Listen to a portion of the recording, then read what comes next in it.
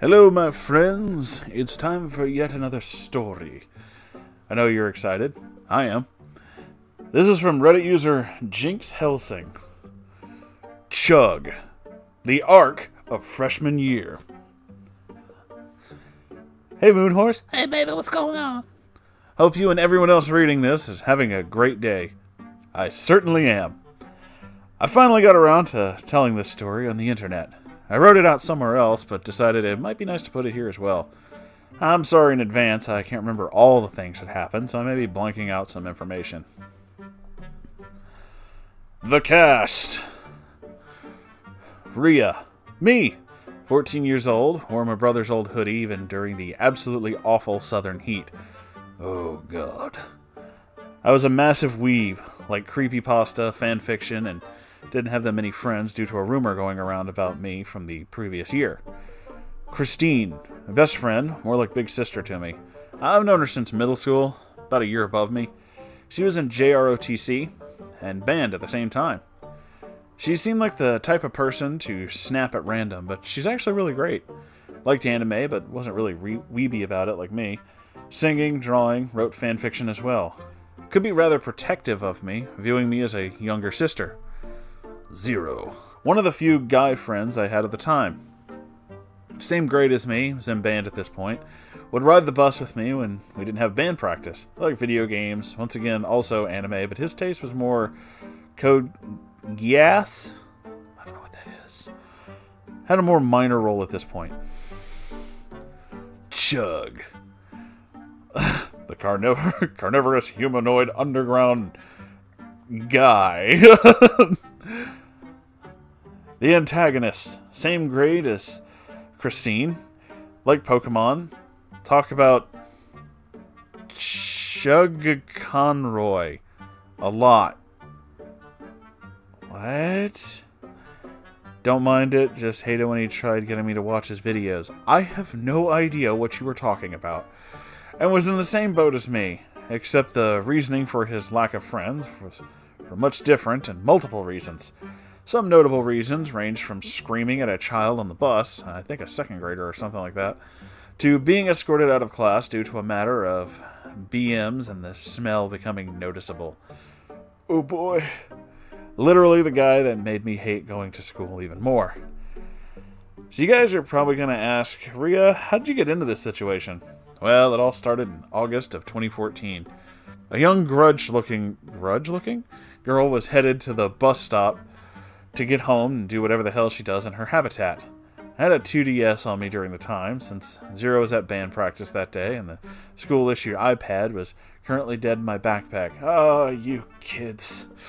Oh, you kids and your electronics, and the school gave you an iPad. I made the mistake of taking it out before getting to the bus stop, so it was in the sights of one lying in wait. All of a sudden, someone was trying to catch my attention and asked, Hey, is that Pokemon? I turned around and kind of got hit with a bad smell. I can only describe it as walking into a hoarder's decently kept bathroom. Ooh. Not too bad, but could still make you recoil a bit when it first hit. His breath, though, was worse.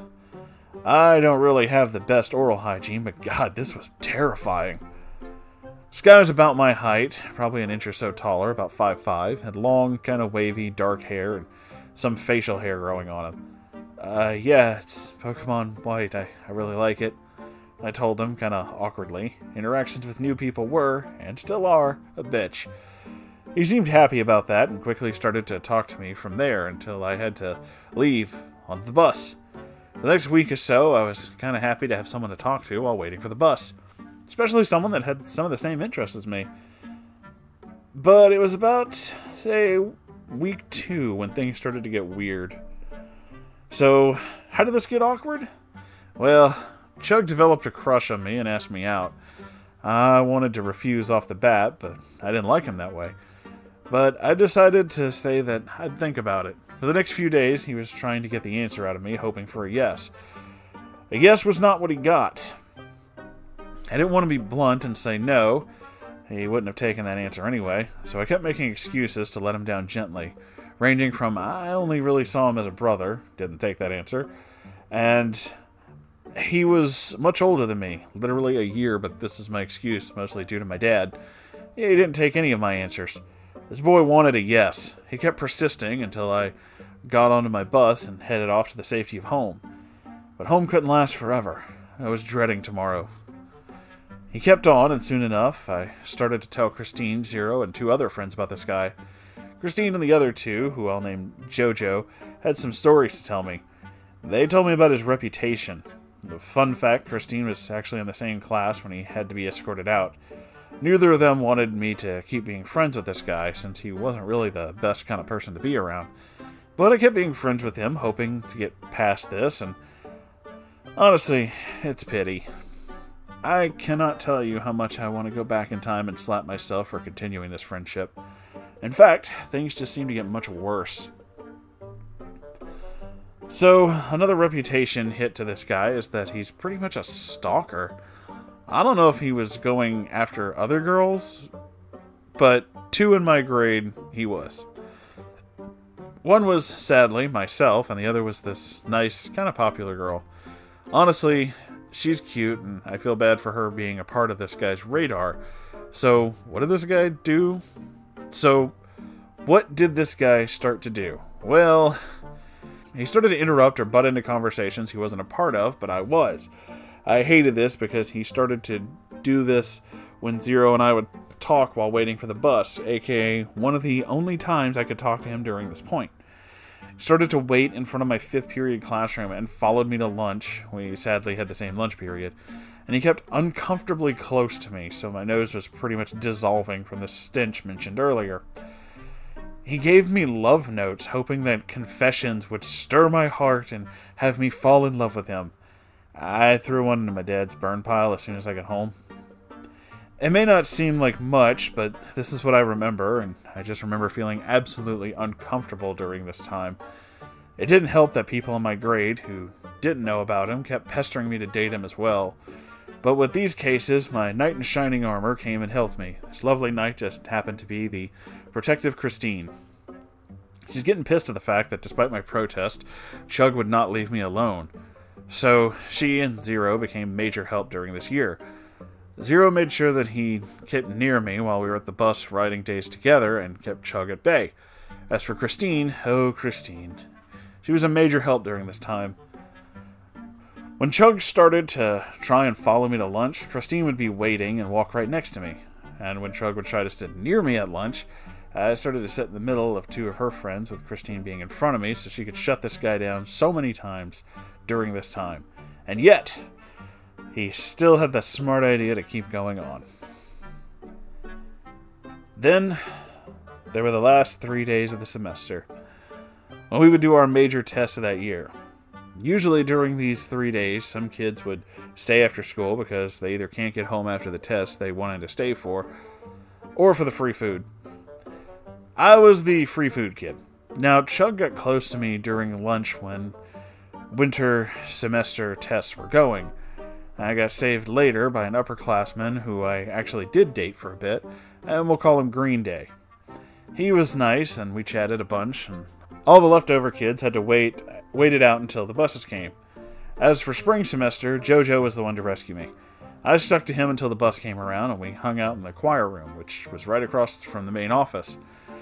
This led to me just kind of sitting around, meeting my future choir teacher, who didn't give literally 0 fucks.